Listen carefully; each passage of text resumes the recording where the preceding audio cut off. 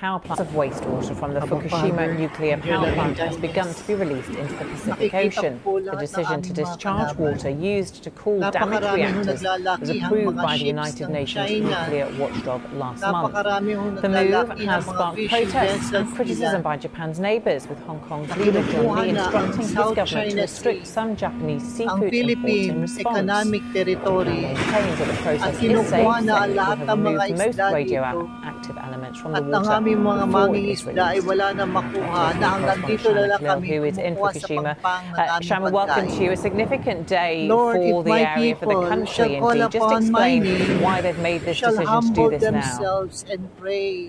And turn from their wicked ways. It is a big day here in Japan. There has been a controversial 2-year build-up for those plans and this decision, and today is the day it happens. As we speak, treated radioactive wastewater is being released into the ocean. Now, we're not very far from the nuclear power plant. We're just about out the chimneys over there beyond the greenery. They've been releasing live pictures of the water being discharged. Now, you can't really see it from where we are because it's all happening underwater. The wastewater is being pumped into a tunnel under the sea. It's about a kilometer long and then being released into the ocean.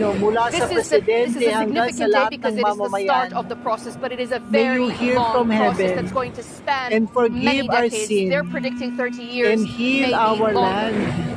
Within the first 2 weeks, so from now until 2 weeks, they're predicting that they're going to release about nearly 8,000 tons of this wastewater. Now, it has caused a great deal of anxiety from the moment it was announced, and of course on a day like today.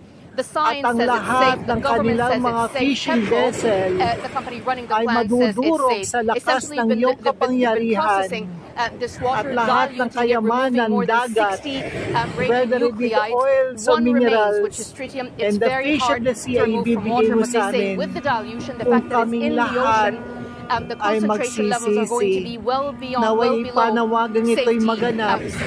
That was very little to reassure people here in Fukushima, in Japan, and around the region. Power plant of wastewater from the Fukushima nuclear power plant has begun to be released into the Pacific Ocean. The decision to discharge water used to cool damaged reactors was approved by the United Nations nuclear watchdog last month.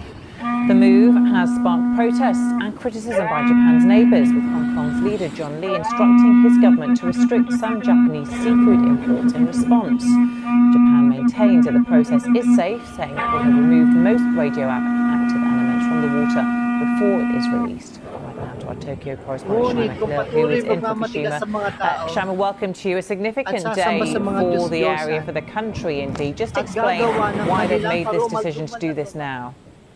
It is a big day here in Japan. There has been a controversial 2-year build-up for those plans and this decision, and today is the day it happens. As we speak, treated radioactive wastewater is being released into the ocean. Now, we're not very